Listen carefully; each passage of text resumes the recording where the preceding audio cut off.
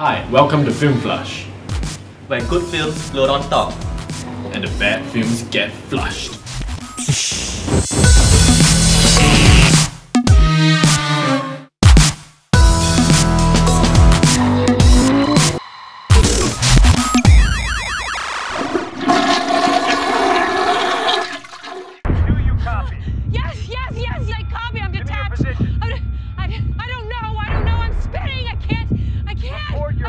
GPS is down, I can't. It's down, I can't.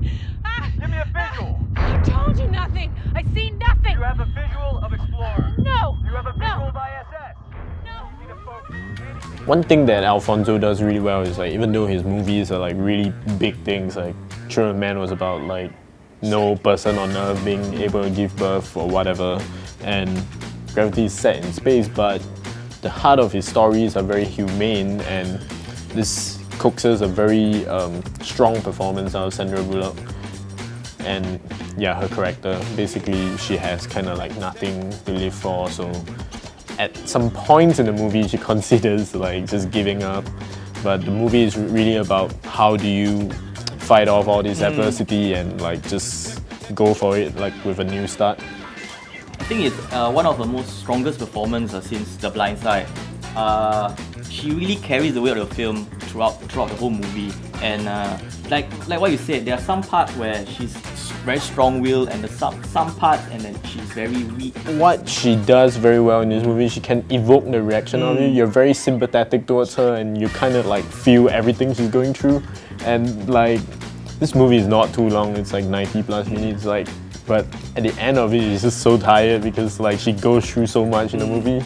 What I like about her performance was in the third act, where there's this dialogue with herself, and I won't spoil it, which is kind of a very subtle yet kind of heartbreaking cry for survival. You know? That deserves an Oscar nod.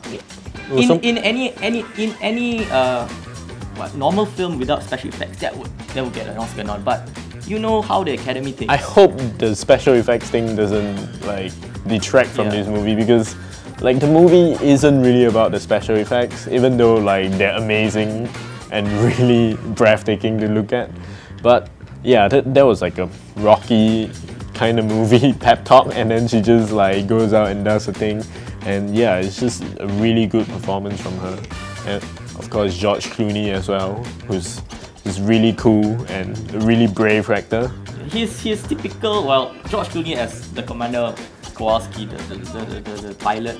He's typical Clooney, like, charming. It's always like playing himself sometimes, but there's hints of Danny Ocean in there. You know, you can see when he's trying to be funny, and he kind of lifts the movie a bit out of the seriousness. Yeah, he brings some humor to the table here. Yeah, that's why I watch it. So good. Gravity is one of the reasons why we go to the cinema, and it's the future of cinema. You know, how 3D can be utilized properly, and what filmmakers should look out for. It's a thing with cinema because like every time you're like pushing boundaries, and then the boundary was like broken in like the 70s when special effects started coming, and then special effects got better and better, and then we're like left thinking like what else is there to do, and then Gravity comes along and it's like just, oh my god, like you feel like you're actually going through the movie, and it evokes like a few feelings that I feel like every movie should try to evoke: wonder, some sense of fear, and at the same time you're just so enthralled by everything that's going on. And one more thing you forgot,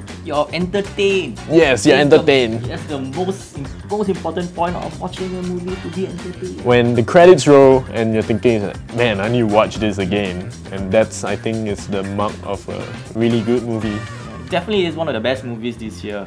So I guess it's a float, I guess? Yeah, it's a float. Where do you get the helmet anyway? NASA. You know the guys at NASA? I work at NASA. What are you talking about? And they closed. Like the government just shut down yesterday, right? Yeah. That means I'm on break, dude. Come on. You stole the suit? They're not gonna pay me. I'm on unpaid leave, so this is collateral. You know. Unethical. Never hire a Singaporean. And that's it for Film Flush. We'll see you around.